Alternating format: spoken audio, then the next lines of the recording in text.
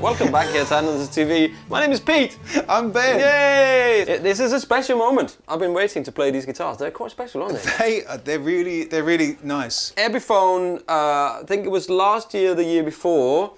Last year, I think. So they started making Epiphone again in Bozeman, Montana. And Ben, we did a video on the Texan, which they made. And you can watch up there in that pop-up banner. That's a great guitar. Lovely guitar. Before we do anything else, please like and subscribe. Do all that stuff, please. And then what we then see now is that there's more coming through, and the Frontier model is coming as well. Yeah. Another one I'm looking forward to, and you probably as well, is the Casino. Yes. I really want to get my hands on one of them. We saw them at NAMM like 2 years ago. I know, and I was told like, me. I was feeling, oh my god, they look amazing. And then I was like, oh, when are they coming? Oh, we don't know. So, but hopefully when they come in, we can have a little play on those. Because of course, Epiphone was purchased by Gibson. Yeah. I think it was by Ted McCarthy. I'm not sure, but no, I think Epiphone wasn't that in the 30s? Epiphone is older than Gibson. Oh yeah, Epiphone has been around, and it was a Greek or Italian, a Greek guy. It was a Greek guy. His name Epiphone Papalopatus. I can't pronounce his name. I couldn't pronounce it in the Texan video we did either. But it's something with P, isn't it? It is. Yeah. My pronunciation of Greek names is terrible. I had it on here because I knew that we were going to talk about it. So. But yeah. Anyway. So the Epiphone company was a bigger company than Gibson, and then Gibson bought them out. I think at the end of the 30s. Yeah, I think it was about 39, 40 something. But you probably know better than the. Just Google is your friend on all this stuff. That's it. Check out Wikipedia. Because all of the stuff on Wikipedia is true. Yeah. I've got a doctorate in neuroscience, if you look on Wikipedia. That's so I'm a professor of linguistics. Yeah. Not Greek though. Linguistics, is that the pasta? Yeah, it's beautiful with pesto. So anyway, I think these started in 1939, and then Gibson then took it over and made them from 1958 up to 70. The original US production was 58 to 70 of the Frontier, but in Kalamazoo, right? Yeah.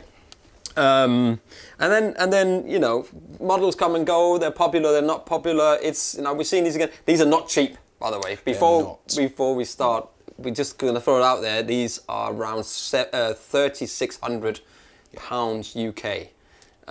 And I think it's a lot of money, but when you do this, that's it. When you feel the guitar, you look at it and go, that's an Epiphone for $3.5 grand. Yeah. As soon as you and it was the same with the Texans. I know, because I know you. I can remember your reaction. You just go, what? Because they're made exactly the same way. By the best luthiers in Bozeman. They're made in the Gibson custom shop, aren't they? All of these acoustics, as far as I know. Yeah. And they're just, like you say, if you pick it up and play just big cowboy chords on it.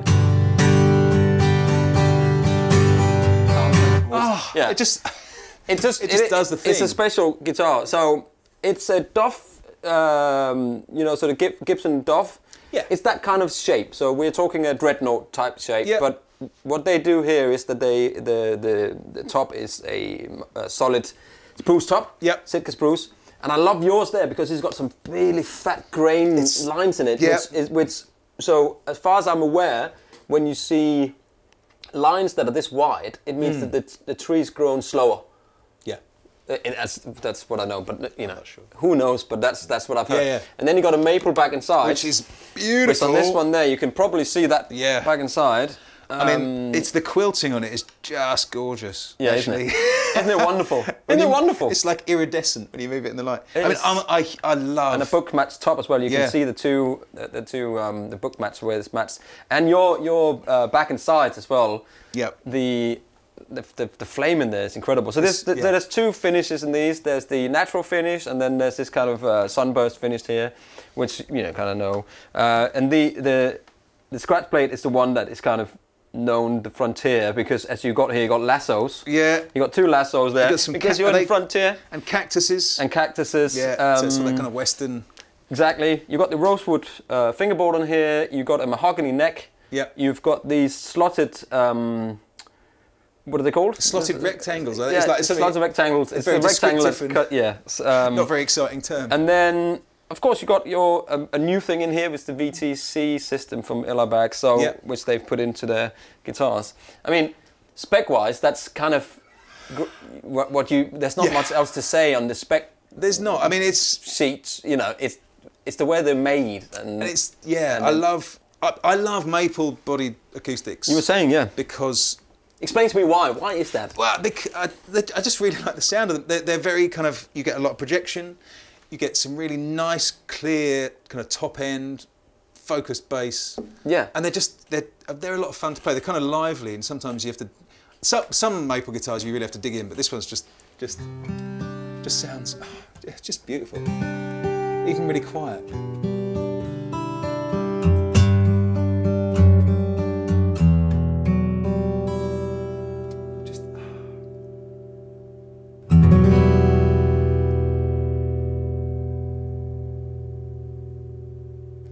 There's a certain, it's the same with the J200s, you know, the big SJ200s, which have got that maple back and sides. It's just a different tone. Yeah. I mean, I think we should definitely try to shoot these out against some other guitars in this. We should try it with the Texan, because that's mahogany, isn't it? That's a mahogany body. Yeah, I mean, the Texan is more a J45, but a different scale length, right? Well, I think these are 25.5. 25.5. Yeah. The Texan is a 25.5 as well. Yeah. Which makes it slightly unusual, because normally a J45 is 23 and 3 quarters. That's what it is. Yeah. Yeah. So and there's a shootout video you did. You can watch up there. Which was just between a straight J45 and the Texan. But I'd love to compare this to the Texan as well. Yeah, and you know what I would love to do when we eventually get them in? They do actually a more affordable version of this. So, like, you remember we shot that out with it? So they're doing that as well. So like a 750, between 700 and 800 quid. I'm not quite sure. But when we get those in, we'll try to do another shootout. Because people go, well, it looks the same. So, and why would I pay £3,000 extra? Well, actually.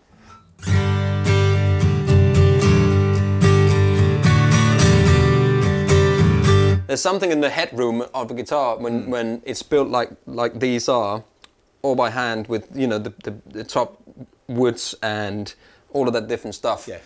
It might not be $3,000, but like we always talk about the diminishing returns and all that stuff. But these are just wonderful. Anyway, rambling. Play, please. Let's play some more. You play something. Just play something. Let me do some finger picking stuff, because it's just. And if I drop it down. Yeah. I mean, if you want to do that, it's people like Tom Petty would play guitars like this, and I saw Noel Gallagher also played, you know, and you know that kind of. I hate playing the song, but I'm not going to play anything else. But it's that it's $5 in the box, isn't it? But it's that kind of. Anyway, here's Wonderwall. But it's that kind of tone. It's that fat. Yeah.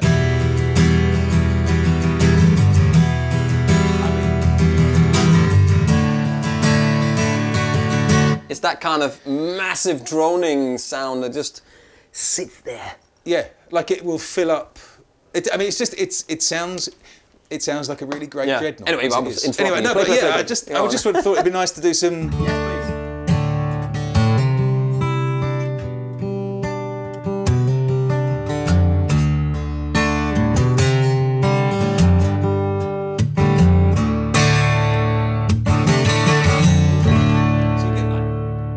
Big sound. Yeah, it's a huge sound. You have to probably, again, so we have got a guitar gallery at the moment. You have to book an appointment in there, and it's pretty easy because the guys are called Paul and Paul. So, so it's pretty easy. So chat to Paul or Paul, and they can even do like a Zoom type kind of appointment where they'll show you guitar, they'll play it, they'll show you all the details. So if you can't make it in for some whatever reason, you can have one of those sort of Skype type things with them, and they'll help you out. So that's worth checking out in the links below as well. Because I think we have 3 left of these at the moment. So and they're all different. So on the Andertons website, they'll be photographed individually, and so you see the serial numbers. That one. So if you like a certain grain of the top on this guitar, that's the one you want. Like if I say serial number, this one here has got serial number 20331062. So if you fancy this one in particular, then this is 20361075. So if you want one of these, can you just flip yours around so you can see the neck? This is one of the things I like with the 335s or the 330s on the blonde when you've got the dark neck on it. It just looks like it's just wonderful. The neck is a sort of a C shape, so it's not too fat. No. 12-inch radius on here, jumbo frets, and just nitro lacquer, so you get all the good stuff. You know, you get a case and all the candy and all that all stuff. The stuff. I want to just play some. I want to play it a little bit. Yeah, so here's like.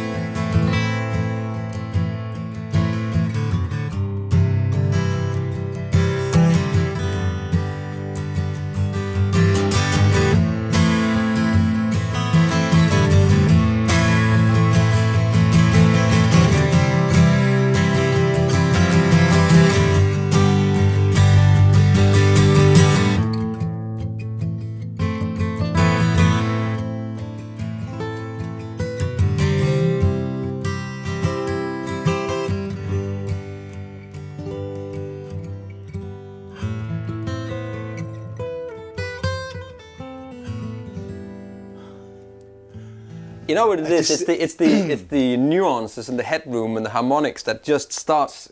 It's all the way down here. You've got everything for, like dynamic range, and it's ridiculous. Exactly, it's ridiculous. And you know what? I want to play this chord a lot. This like dad chord. Yeah. When you C, but with the G in the up there, so you get this. I don't know why I call it a dad chord. Because it's always like when I play with somebody who's like my dad's age, they would always play a C chord like this. I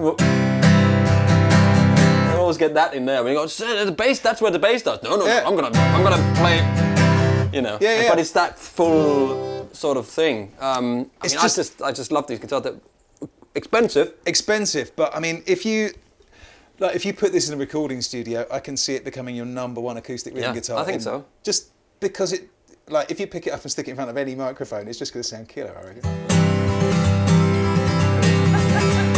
Anyway, so let's can you just, because you're plugged into one of these, the Capo Uno 75 DC, so let's hear what the VTC LR bag system. I love the way they put them in here with a little volume and a little tone. Yeah. Super duper easy. It's good. The tone has got a centre de tente. Centre de tente. Which we like. That's always a pain, isn't it? When it's like, which is weird. And actually, I think it says on it. It says volume and tone. Look. It does, yeah. Which is like, yay! Because you're always fiddling around going, which one is which? You know? But yeah, so I mean, this is the bag system.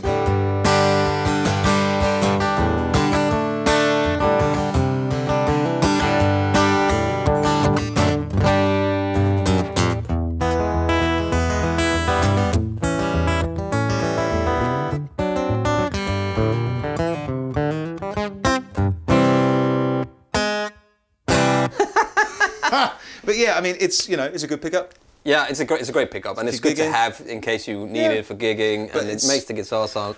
But what you really need is one of these with this guitar, because it's a recording guitar. It's a strumming guitar. It's a singer-songwriter's guitar. It's a Sheryl Crow playing, acoustic unplugged shows guitar. It's a Neil Young kind of. No, he was a Martin guy. No, but it's you that can do kind some of bluegrassy stuff on it too, because it's got that whole. Well, let's have some. Let's have.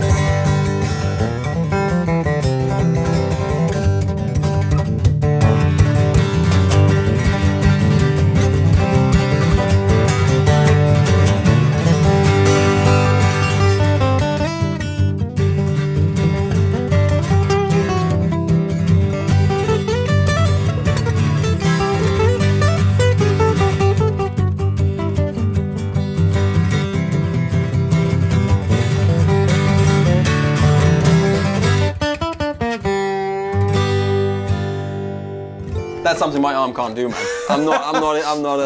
I'm just really scared of scratching the top. I know. Yeah, I'm out here as well. I don't want to touch it too much. But it's wonderful guitars. Beautiful, man. So book an appointment with the Guitar Gallery. if you want to try or have a conversation with Paul or Paul? I would say if you're looking for any kind of dreadnought, and even if you've got your heart set on a Martin, I would try one of these. What price is, what's the D28 these days running? It's got to be comparative, hasn't it? Yeah, let's just have a look. Yeah, so a D28 is about $3 grand. Yeah. So if you want an HD28, it's a little bit more up there, you know. And I would say because of the amount they can make of these, that kind of values the price. That warrants the price. You know, they're not. There's not many of them, and they make them all by hand. Super cool. But anyway, I don't think there's anything else to say, is there? You want to say anything else? I mean, they speak for themselves, really. They're just wonderful. Yeah. Beautifully made, great sounding, great to play. Yeah.